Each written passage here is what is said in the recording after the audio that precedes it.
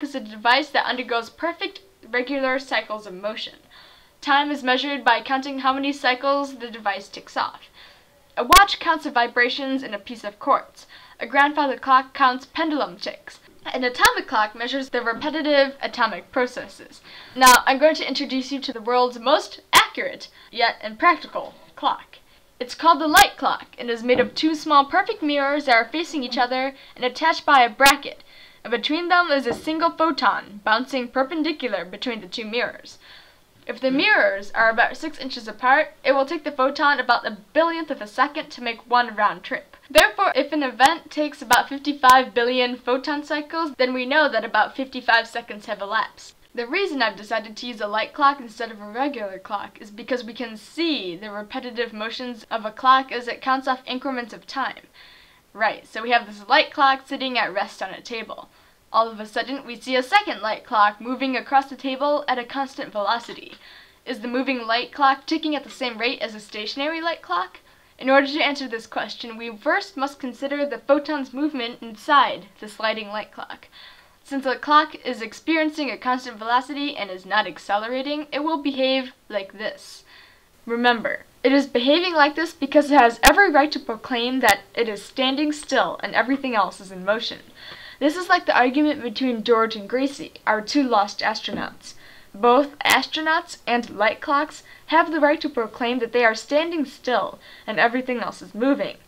But from the perspective of the stationary light, the photon of light from the moving light clock has to cover a larger distance since it is moving at an angle. So if the photon has to cover a long distance at the same constant velocity, what does it mean? It means that my previous animation was wrong. The two clocks are not synchronized. This is what really should happen. Exaggerated, of course, so you can see the change. Well, what does this mean? Hint? This is a clock. If one is ticking slower than the other, it means that time is slowing down for the moving clock. Yep, if you're moving, time is slowing down, from the perspective of an observer in different constant motion.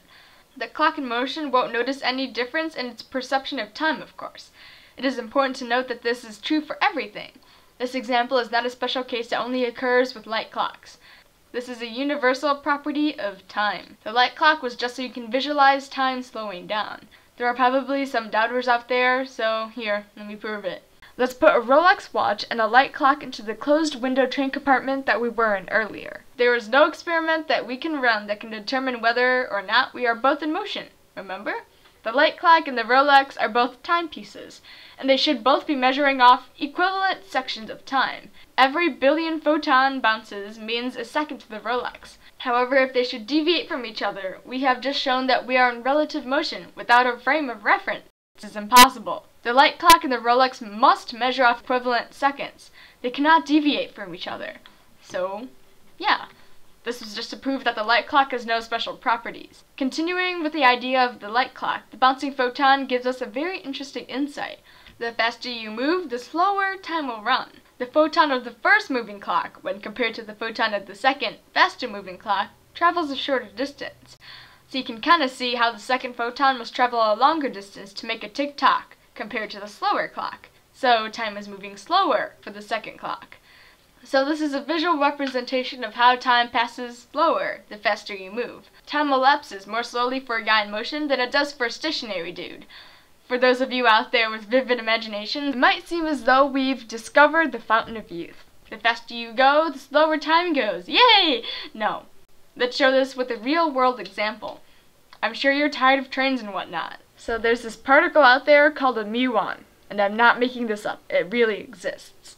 When at rest, muons disintegrate by a process that is similar to radioactive decay, with an average of about 2/millionths of a second. They essentially have a lifespan of 2/millionths of a second before they go bang and explode into electrons and neutrinos. But wait, when muons are shoved into particle accelerators, you'll probably tell you what a particle accelerator is.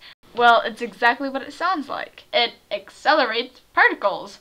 You might also know them as atom smashers. Particle accelerators smash atoms by accelerating the particles into each other. This sounds crude, but yeah, physics solves things by smashing them. Scientists have sent muons down the accelerator at 667 million miles an hour. That's about 99.5% of the speed of light. At these extreme speeds, the muon lives for about 20 millionths of a second before self-destructing, according to our perspective. Its lifespan just increased by a factor of 10. So if we lived life at 667 million miles an hour, we'd live for 700 years instead of 70 years. Right? You're forgetting about perspective. According to us, stationary, the muon lives 10 times longer than it should. For the muon, still, only 2 millionths of a second have passed. Consider this abstract example. Let's pretend that a muon, sitting still, lives long enough to read 7 books before it explodes. Then, moving at 667 million miles an hour, it still can only read 7 books before it dies. Its light clock is still bouncing for the same amount of time. It's just taking longer for our perspective.